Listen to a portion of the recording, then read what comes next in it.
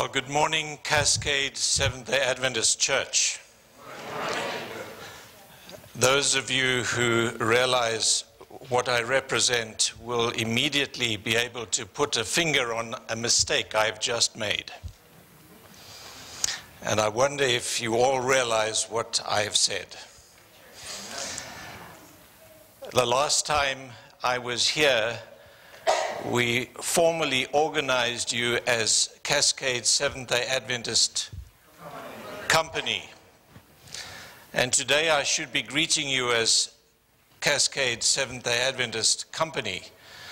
But when I drove into your parking lot this morning, I saw that the sign said something different.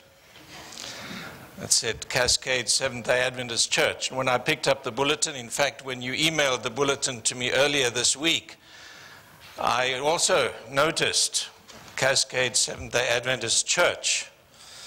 And those of you who know some of the process that we follow in the Seventh-day Adventist Church will realize that we don't quickly organize a church. It takes time.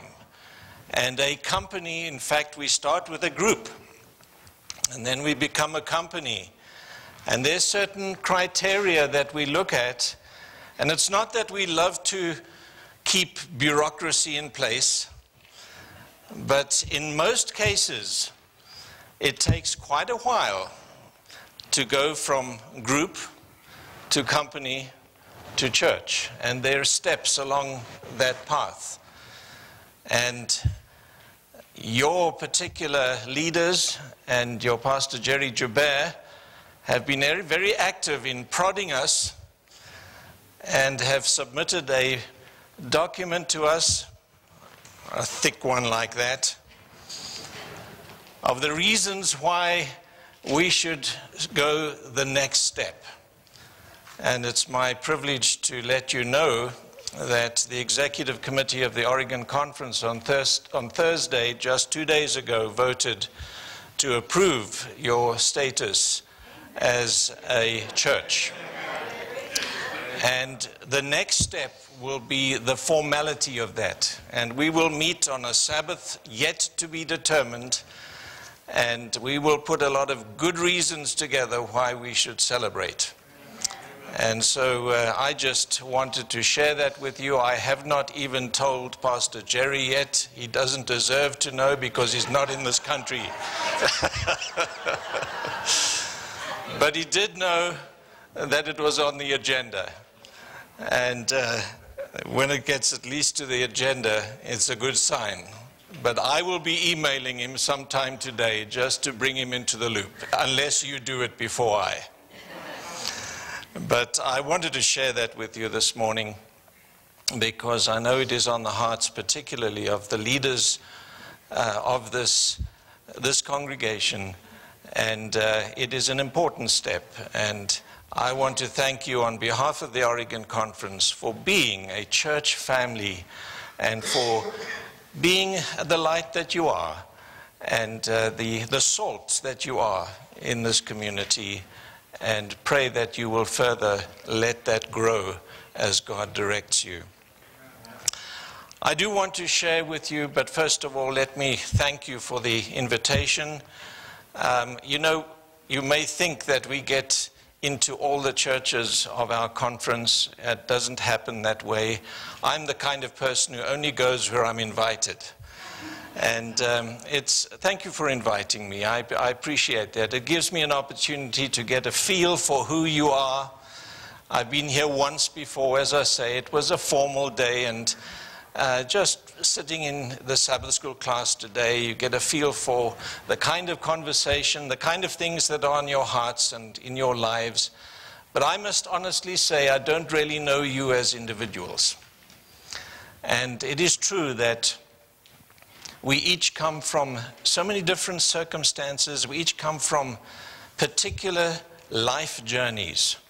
And I'm cognizant of that this morning as we meet together as a church family. And it is for that reason that I particularly ask you to join me in prayer, that we ask God's word to touch your life and my life today and guide and direct us individually. God knows what you need. God knows what I need today. Let us pray. Father in heaven, with the very different life journeys that are represented in this church sanctuary this morning, with the many different burdens that may be on our hearts, with the many different joys that we celebrate, of so many things that happen in our lives, the communities that we represent, the families that we represent, the people that we represent, and who we are. Somehow your Spirit has drawn us to this place and to this time. And here we are, in your presence. And we humbly ask that as we open your word, that your word will indeed shape, inform, guide, impact each of our lives. Because your Holy Spirit inspired this word, and we pray that that same Holy Spirit will motivate it in our lives, in our hearts, in our minds, because you are God and we belong to you. And we open our hearts to you this morning and ask you to fill and impress. In Jesus' name, amen. Thank you for reading that scripture this morning. It's perhaps not the most positive verse in scripture. It's about somebody dying. It's about the end of their life. Or is it? It's Moses. And it's Moses at a particular time when, yes, at the end of his life, he's looking back. And some of you might be looking back a lot more than looking forward. If you're around my age, you kind of look back quite a bit. It's the way it happens. And I think Moses looked back on the way that he had led, and God had led him leading the people, the church administrator. And here he finds himself on this mountain called Mount Nebo. And on the top of Mount Nebo, this height called Pisgah. Let me ask you, do you remember singing these words? Till from Mount Pisgah's lofty heights, I view my home and take my flight. In my immortal flesh, I rise to seize what? The everlasting prize, and shout while passing through the air, farewell, farewell, what? What hymn is that? Sweet Hour of Prayer. It's a rather strange set of words to be singing in church, isn't it? Have you ever thought of what you were singing when you sang that? Is there a time that we should be rejoicing and shouting to the world and to the air, farewell, farewell, sweet hour of prayer? I thought we were striving to be a people of prayer, and here we are singing farewell, farewell. But you know, we sing strange things sometimes, and we don't think about them. But it is appropriate for someone poised to enter eternity, a new set of relationships with God, where our past experience was dependent on praying with God in His presence for power, for life, for sustenance, for everything. And now in eternity, our prayer life will change. Am I correct? I think so. I think there's something different about the way we pray in eternity. It'll be different. And so we do sing, farewell, farewell, sweet hour of prayer.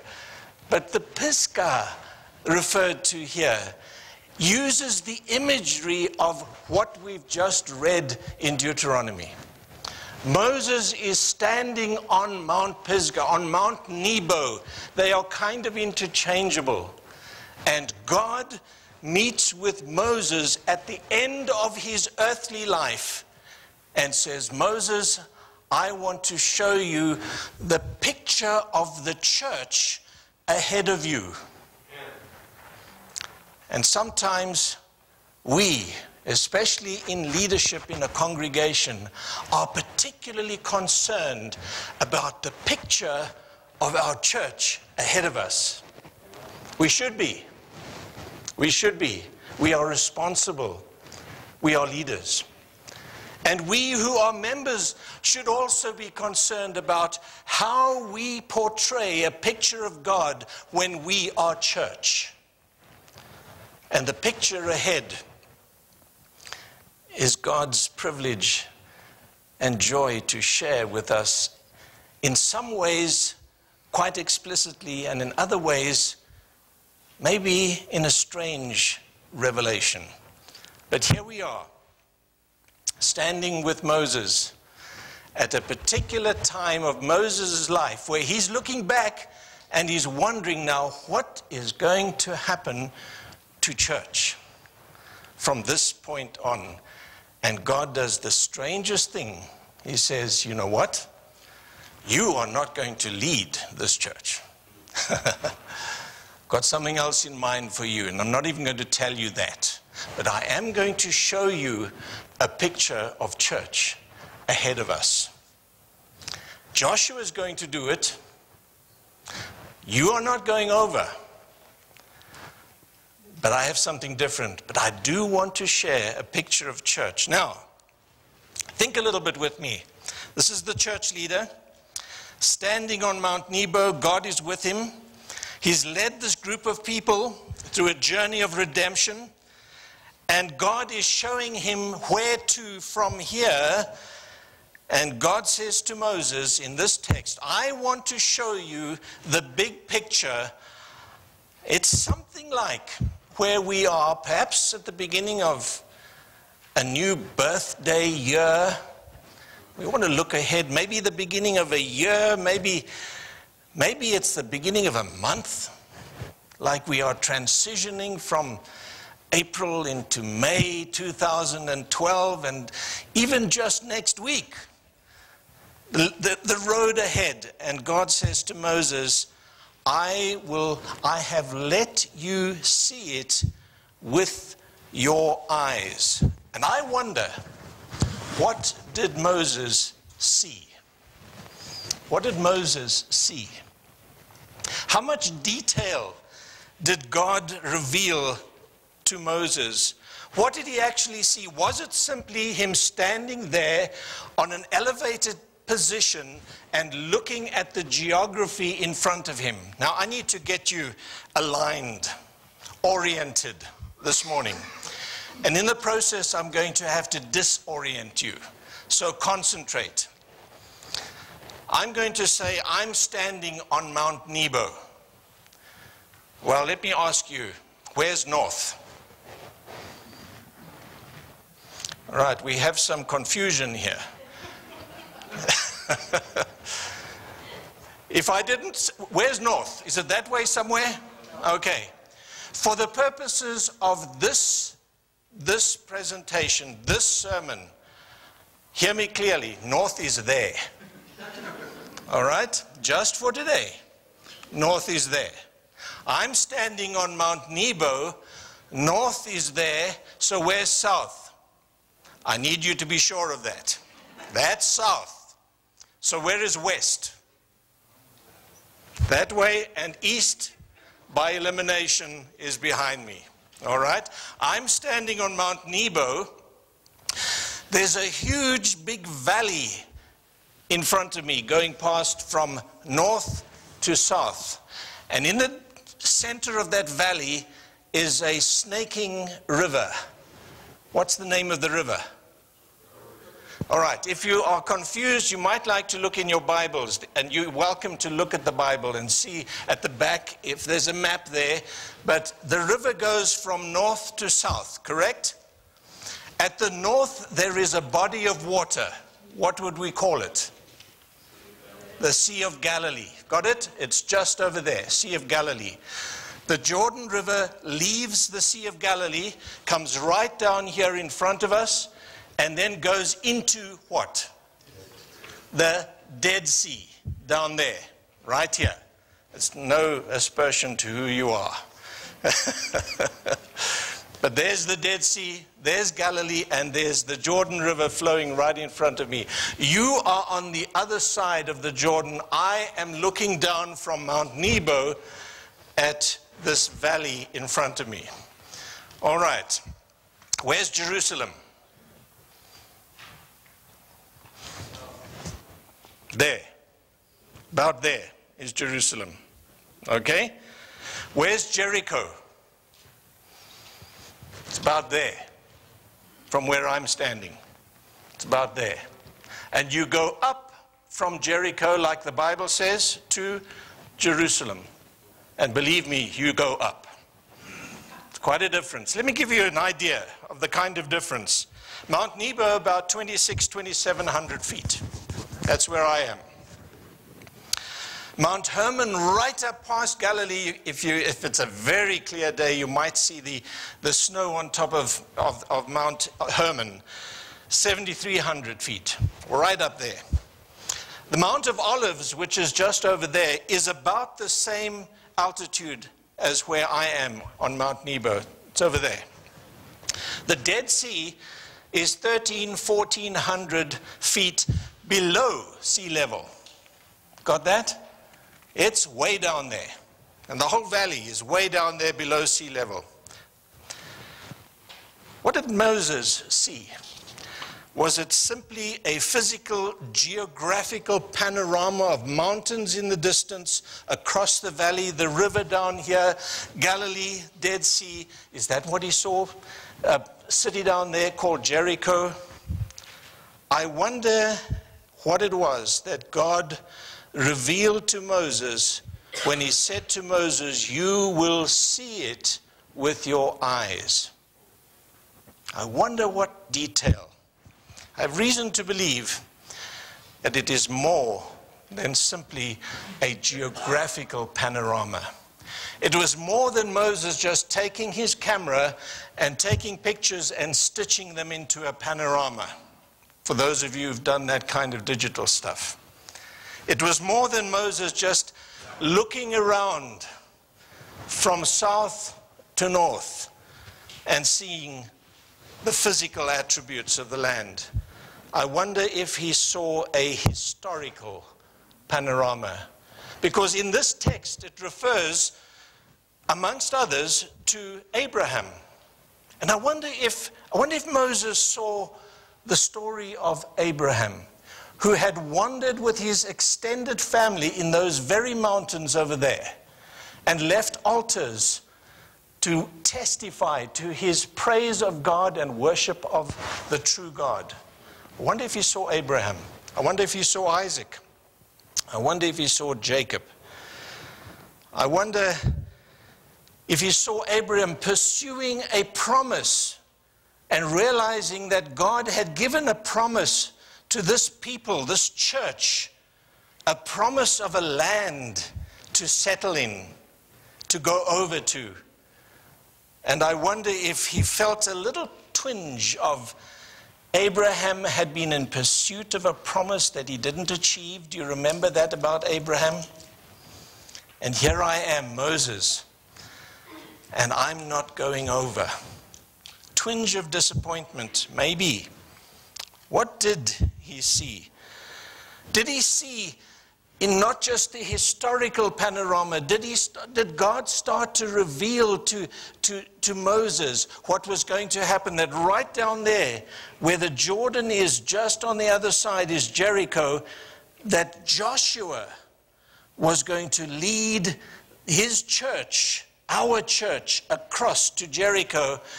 And you know the story about Jericho. I wonder how much detail he saw. Did he see people walking through on dry land there? And did that remind him of how he walked on dry land through this place called the Red Sea?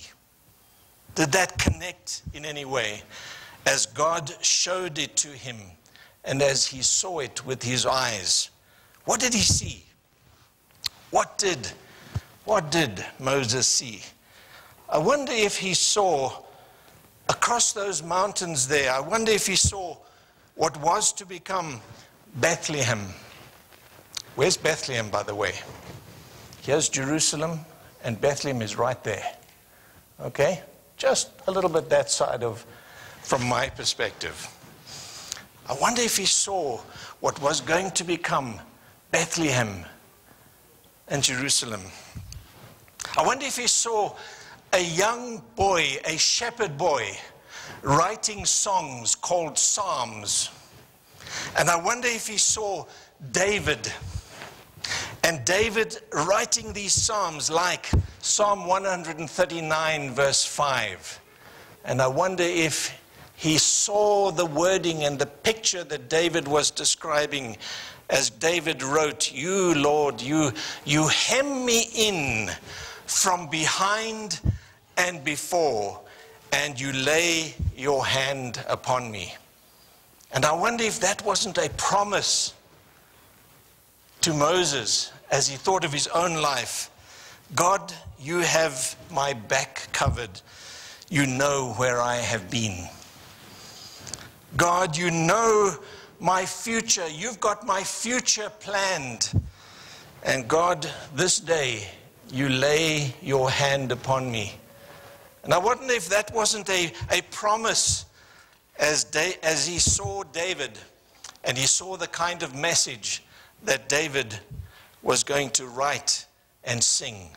Lord, you hem me in. And I wonder if your life and my life doesn't see that same promise from God, no matter where you are today and what your life circumstances are this day, that God says, I hem you in. I totally surround you.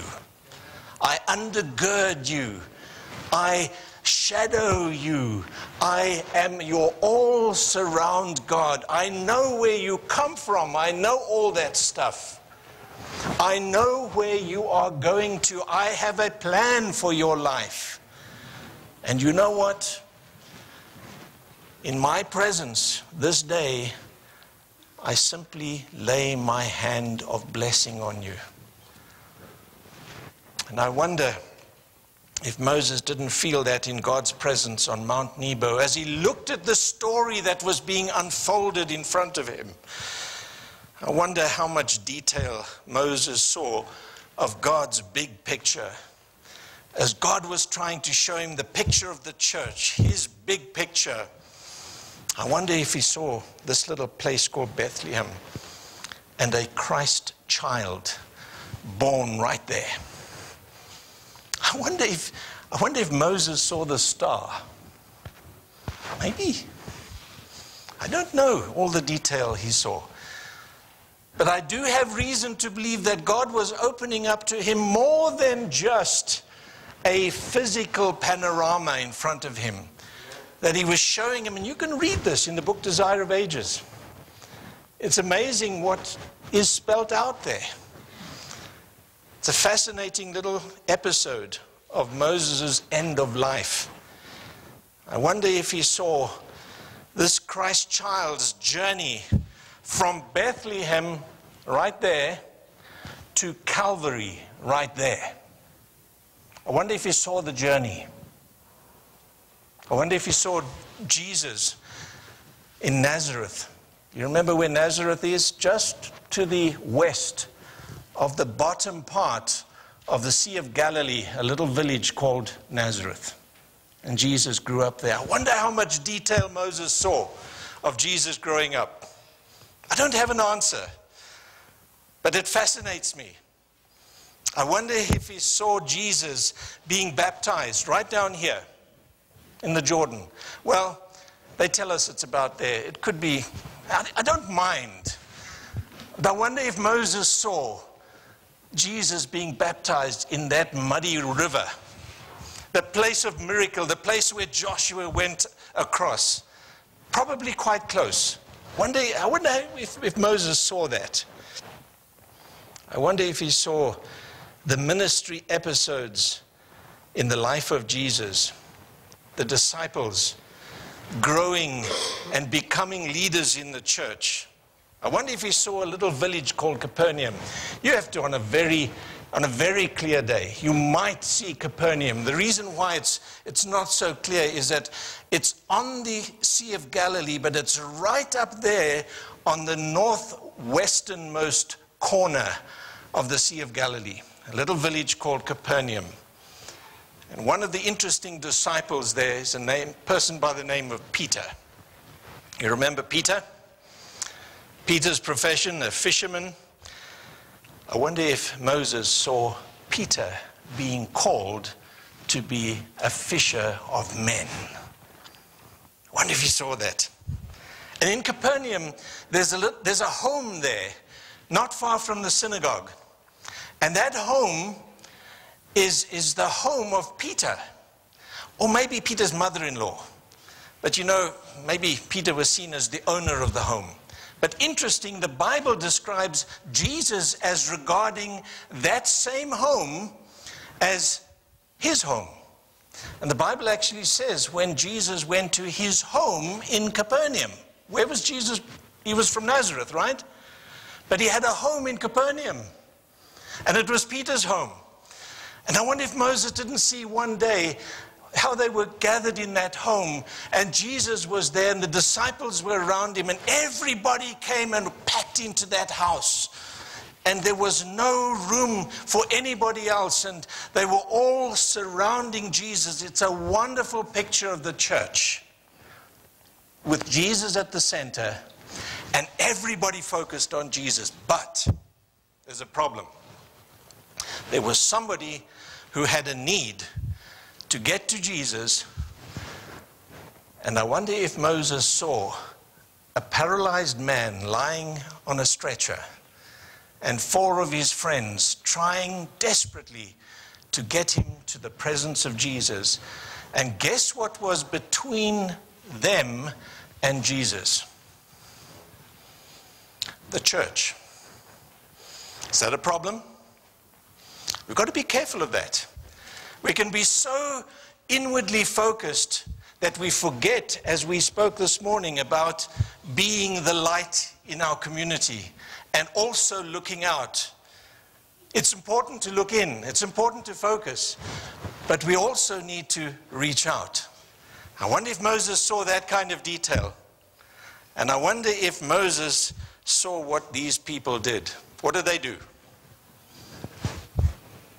The only way to get to Jesus was to break a hole in the roof. Now, you've just paid for this church, haven't you? Would you tolerate somebody breaking a hole in the roof so that they can get into church? That's quite a challenge. Who owns this house that they were gathered? Peter. Peter may have been the very person who built the roof. And when they built the roof in those days, it wasn't as neat. It weren't tiles and what we have. It was limbs and branches and sticks and mud packed in and pressed down. And so if you're underneath a ceiling, when someone is breaking a hole big enough for a stretcher to be lowered, I wonder how much detail Moses saw. When this hole starts to emerge, do you think you'll know about it? There will be all sorts of dirt falling down. And when the dirt falls down, what happens? We step back, don't we? And guess what? An opening space opens up at the foot of Jesus Christ. But they had to break a hole in the roof. You know what I'm impressed about? And I wonder if Moses saw this. Nowhere in the Bible does it says that Peter, when somebody broke a hole in his roof, that Peter lost his cool. How well do you know Peter?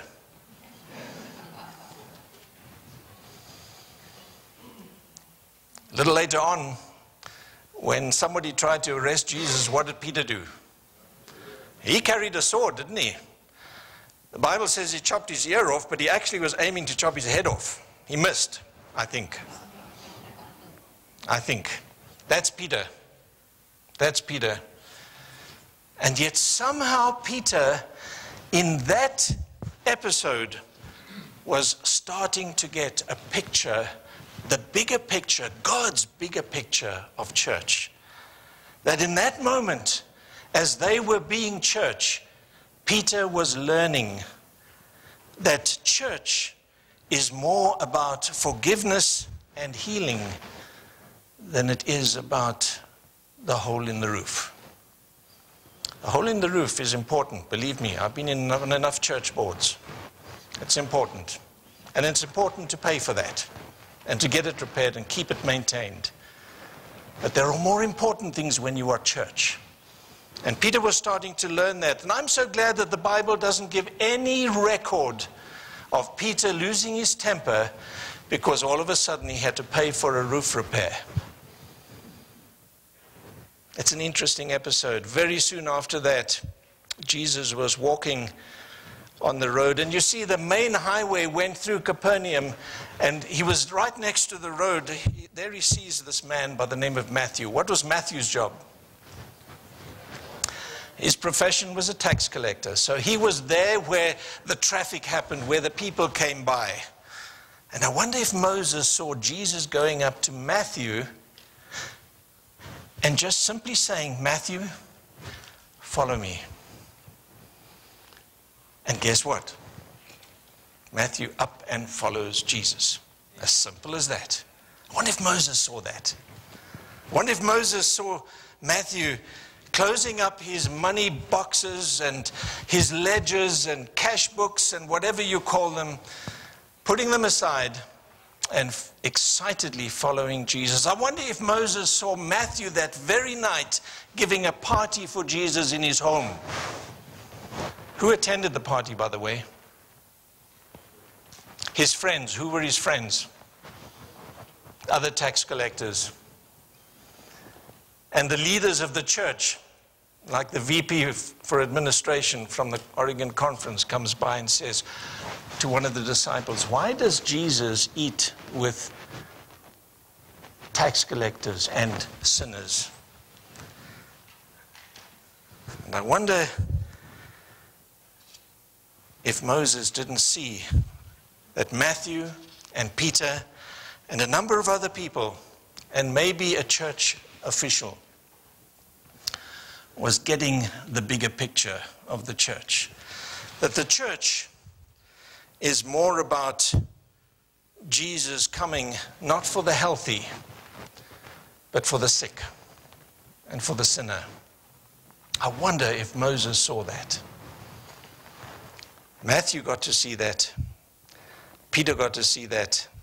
And interestingly, some other people at that very party got to see it. I wonder if back here in Jerusalem, Moses didn't see this church leader by the name of Peter falling, losing it all. One night, one dark night, denying Christ after he had expressly said to Jesus, I will never, never leave you. And that very night, he disowns Jesus. And in the darkness of that night, somehow Jesus simply looks at Peter. And I wonder if Moses saw that. It was that look that made Peter run out to the very place where he had been asked to watch and pray in Gethsemane. And that's where he finds Jesus. And his heart is turned around. I wonder if days later, Moses saw Peter preaching right here in Jerusalem. Right here in Jerusalem. And I wonder if he saw the Holy Spirit turning the hearts of 3,000 people right there in Jerusalem because Peter was talking and the Holy Spirit was working. 3,000 people. I wonder if Moses saw that some of those 3,000 people were the very people who first heard the words of Jesus at Matthew's party. Go read it in Desire of Ages. Fascinating. And I wonder if that isn't a kind of special sequence evangelism that we were looking at in our Sabbath school lesson this week. That somehow God, in his bigger picture of my life, gives me a word. And somehow his Holy Spirit brings germination to that word, maybe days, maybe years later. And I wonder if that isn't happening with you and with me today. That somehow there's a word that God plants, and maybe he planted it some time ago, and maybe it even just takes root today, because God is guarding and guiding the bigger picture of your life and of your church and of your family. And I wonder if God didn't show that to Moses. And I wonder, in this whole bigger picture, right there in the middle of Cascade Seventh-day Adventist Church, if Moses didn't see a crucifixion scene and the cross of Jesus Christ. This pivotal, historic moment in the big story of the church, in this thing we call a great controversy.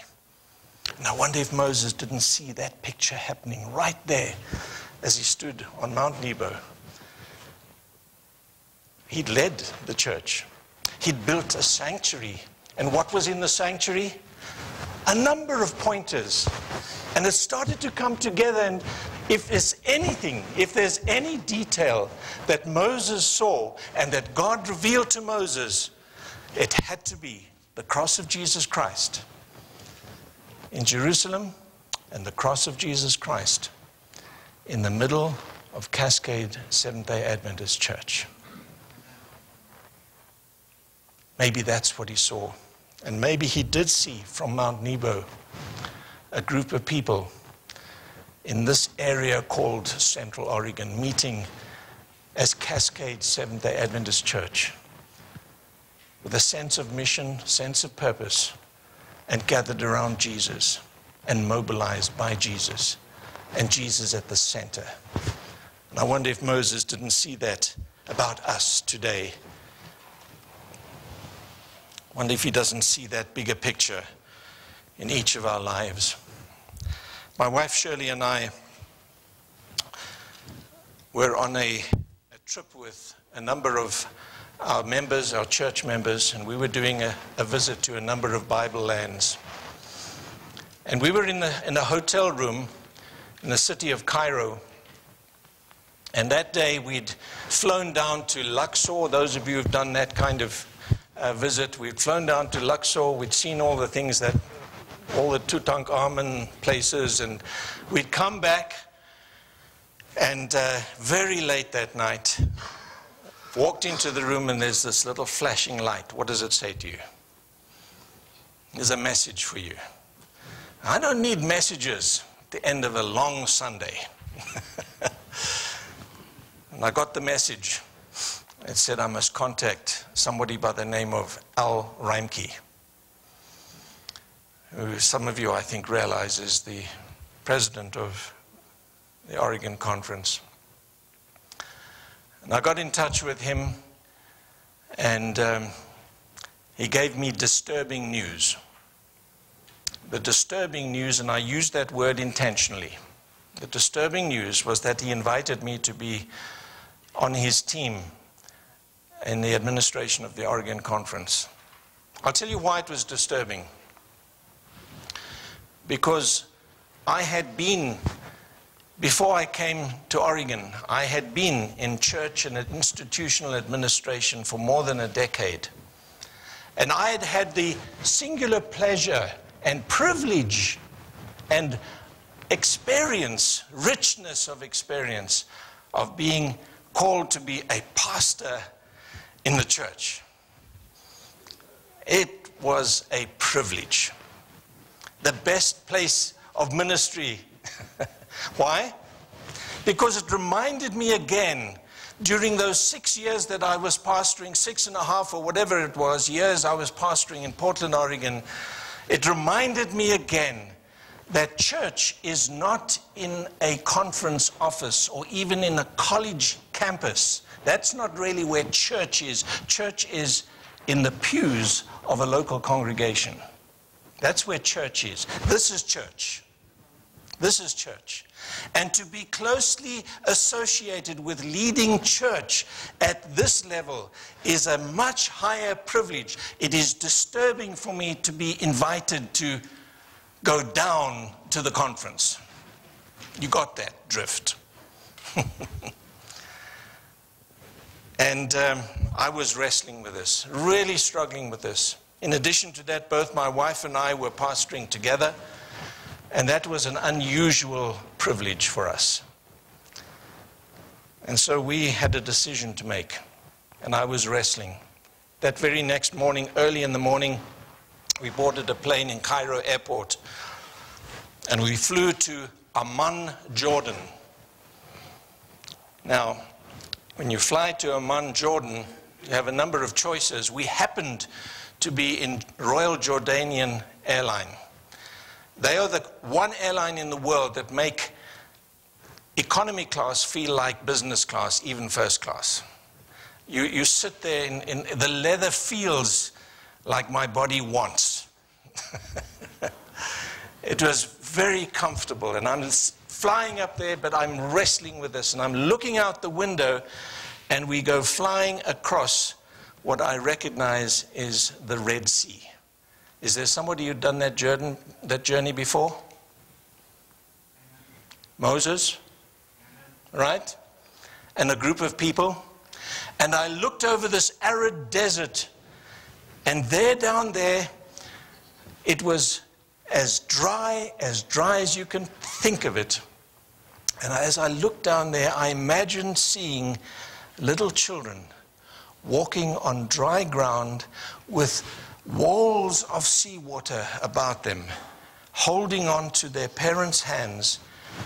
And I was looking down and saying, Lord, did you have this bird's eye perspective, this big picture of families, of children, of the church as they were going into this unknown experience? And it came to me that if God can guard the lives of little children and parents and families and church as they go into the unknown, the uncomfortable zones of life, then he can guard and guide my life when I don't know what to decide. We landed in Jordan that afternoon. We took a coach that took us north of Amman, Jordan. Now you've got to think a little bit of where that is, because we crossed a little river, a little stream. It began with the name J. Anybody know what that is? It's not the Jordan. It's the Jabbok. Anybody remember what happened at Jabbok? I was right there at the Jabbok River. It happened to somebody by the name of Jacob, another J. Jacob at the Jabbok River, not in broad daylight, in the darkness of night. And he wrestles at the Jabbok River with God. You remember that? And he wrestles until God gives him light in the morning, because he didn't know what to do and where he was going. And I said to myself, if God can give light to the dark, dark world of confused Jacob, he can give light to my confusion today. And shortly after that, a day or two later, we were standing on a view site. The name of the view site was Mount Nebo. Do you know where Mount Nebo is? And as I stood right here at Mount Nebo, I looked over a valley in front of me. What was down there? Dead Sea. What was up there? Galilee, I saw it. What was going down here? What town was over there? Jericho. What town was over there?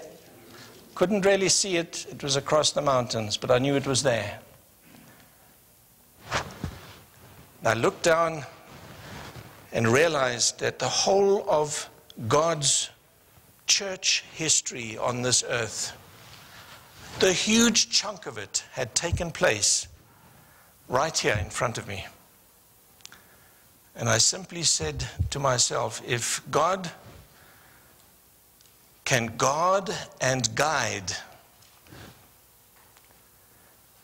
the story of his church in this valley over so many thousands of years, then he can guard and guide the story of what he wants in and through me in my life today. And I took courage. I don't know where you are today. Maybe somebody is facing a big decision today. I don't know. Maybe there's something that you just don't know what to do about. Maybe it's your child. Maybe it's your parent. You just don't know how to deal with a situation. If God can watch over the story of so many people and the story of his church, he says to us today, I hem you in from before and from behind, and I lay my hand upon you. I know where you've been. I know what the problem is. I know what lies ahead. I have a plan. Take courage. This day, I lay my hand upon you. Let us pray. Father in heaven, whatever it is that we are faced with, individually, maybe it's a work situation and our corporate challenges, maybe it's a family situation and my family may be struggling, maybe it's my child, maybe it's the future of my child and I'm worried about it. Maybe it's as a church we have questions about the future.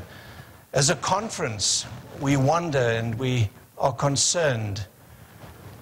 Father, in your presence today, we humbly look to you and say, thank you for hemming us in.